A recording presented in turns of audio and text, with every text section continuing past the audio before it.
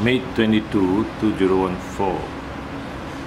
This 5-month-old female boxer came in with a much bigger swelling than 6 days ago, when there was a swelling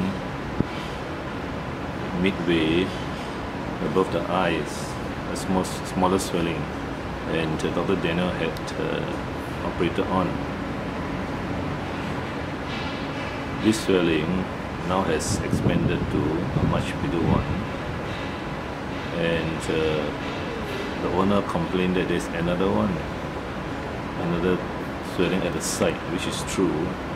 As you can see, it seems to have, there's a different swelling at the left hand side or the right hand side of this dog pouch, in addition to this bigger one which originated from further below.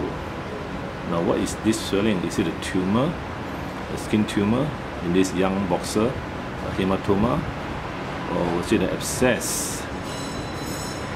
Well, the dog is active and eating and drinking well, and there's a slight fever if it's considered 39.4, but it should be within the normal range. Due to financial constraints, no blood test is done, and I will go direct into surgery to open up and check what is the cause of this swelling, whether it's a hematoma, abscess, or a subcutaneous growing tumor.